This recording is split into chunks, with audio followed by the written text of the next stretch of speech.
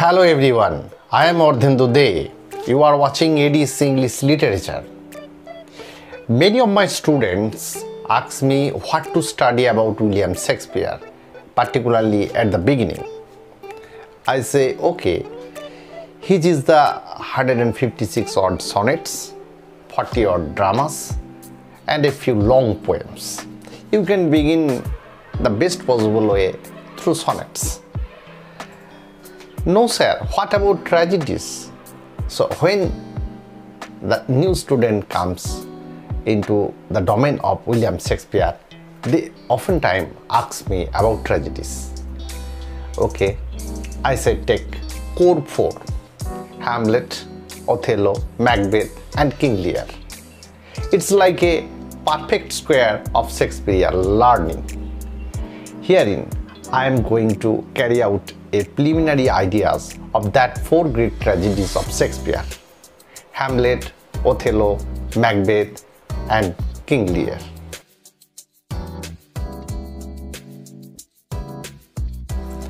In the third period of William Shakespeare, that is 1600 to 1602, the great tragedies predominates.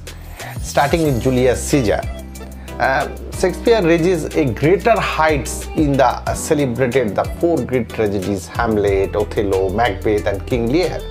The structure of Julius Caesar is quite unusual that precedes these 4 dramas. It looks like 2 tragedies in one, the first Caesar's and then Brutus. It is also a revenge tragedy when Antony becomes the avenger.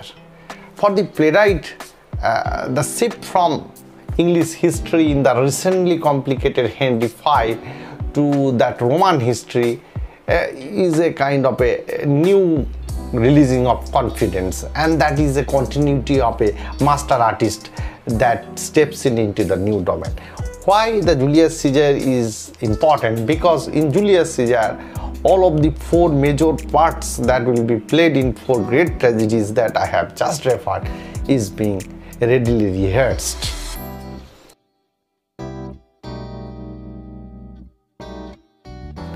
Hamlet is probably written in 1601. It's a tragedy of revenge. Hamlet is generally considered the foremost tragedy in English drama.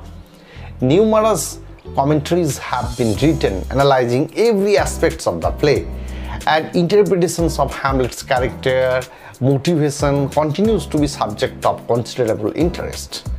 It is so because the figure of Hamlet has so fascinated the successive generations that play has provoked more discussion, more performances and more scholarship than any other in the history of the world drama. It stands at the very center of Shakespeare's dramatic career. On the one hand, concluding a decade that had seen the composition of the mature committees, and English history plays, on the other hand, preceding the sequence of great 4 tragedies that we are just talking about. Hamlet is interesting a study because here the lead character is fascinating one, and it is more a study of human psychology than the dramatic actions or performances. So to a young reader who is just coming up into the domain of Shakespearean tragedies must go through all these Hamlet or its explanations, because it will make him ready to further his studies.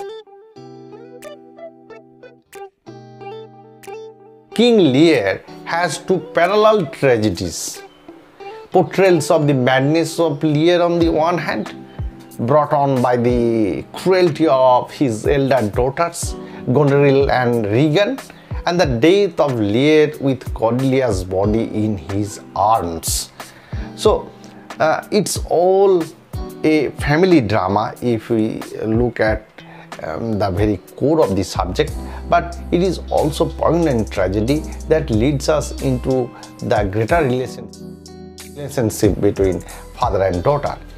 King Lear can be read various ways: as a theological drama, as a philosophical one, as a supreme example of Shakespeare's intuitive egalitarianism, or even as a melodrama lifted towards tragedy only by its superb poetry.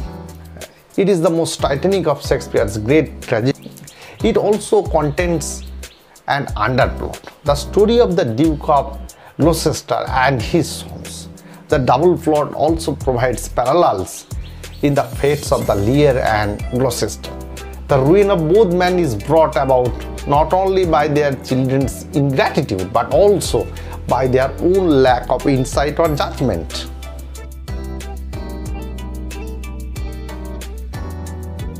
Another notable drama that I say students must know a little bit of Othello. Othello is written about 1604, is a tragedy on the theme of jealousy. The affairs of state are prominent in Othello.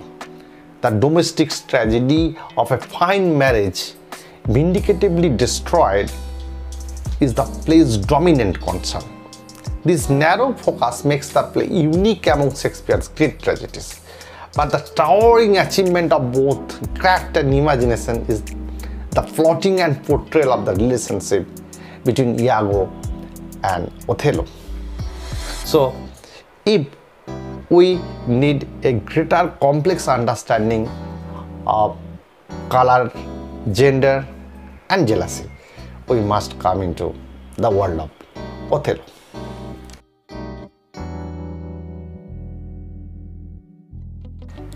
I am mentioning Macbeth as a fourth tragedy that you must follow or you must understand. Macbeth is Shakespeare's thriller. It is a tragedy and relatively quite easy for students to understand. It is a tragedy in 5 acts, first performed in about 1606. The play's title role is loosely based on the career of King Macbeth of Scotland. Shakespeare drew his material from Holinshed's Chronicles. Even though he has made many changes, even the entire plot, entire time frame or the duration of the actions of Macbeth's reign has been curtailed as far as his dramatic requirement is there. He make a recital of Macbeth. The play was written in the honor of James I. It is one of the most popular and powerful in Shakespeare tragedies, closely knit in structure, direct and concentrated in impact. Historically, a commander under King Duncan, Macbeth murdered Duncan historically it had been 1040 and claimed the kingdom for himself. After a rule of about 20 years, Macbeth was killed by Duncan's son Malcolm, who later became King Malcolm III.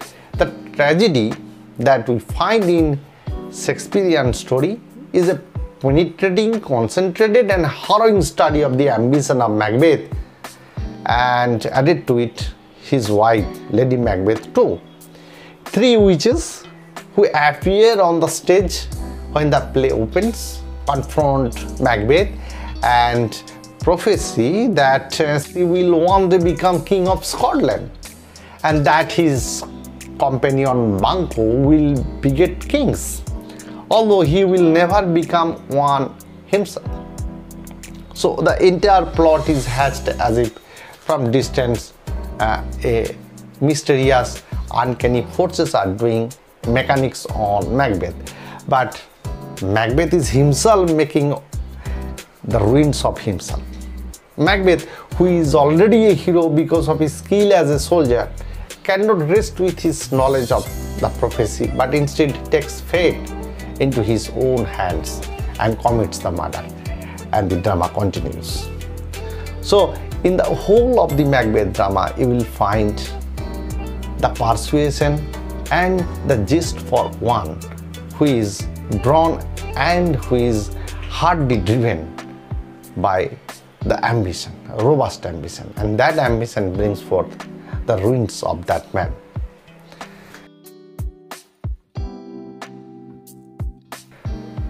So the students who are just coming up into the world of Shakespearean dramas as far as tragedies are concerned, there are sonnets which are equally fascinating to them, but when they are coming into Shakespearean world of dramas, particularly tragedies, these 4 tragedies will be a relatively boosted one for their understanding of Shakespeare as a dramatist.